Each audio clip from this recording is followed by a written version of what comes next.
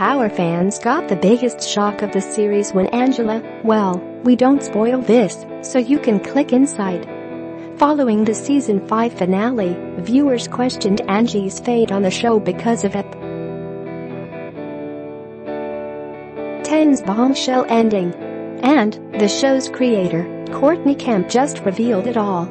Just 2 weeks after killing off Kanan, played by 50 Cent, Power served up another death, or so we thought.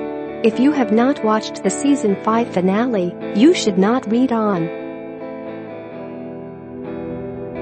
We say that because Power creator, Courtney Kemp, just revealed that Angela, Leela Lauren, is not dead, despite viewers seeing her near lifeless and bloodied body on the stairwell floor at the end of episode 10. In the final moments of the season 5 finale, Tommy Joseph Sikora shot Angela right in front of ghost Amari Hardwick. Angela was shot in the chest and was barely able to speak or breathe while in the arms of Ghost, who just screamed with worry. While we technically did not see Angela die, the shot looked so gruesome that it was only right we assumed the show would take that type of turn. Remember, Kanan was just killed off 2 weeks prior, so clearly, anything goes when it comes to Power. However, the season 5 finale was not the end for Angela.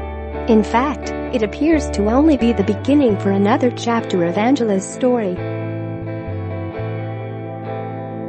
Kemp wants us all to stop the debates over the presumed death because Angela is not dead, she wrote on Instagram, September 10.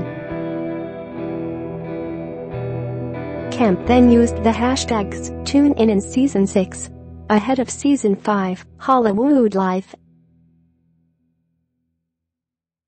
Com caught up with the cast at the premiere in New York City on June 29. While there, Kemp told us that this past season was going to be really intense. She even added that viewers will have some feelings for sure.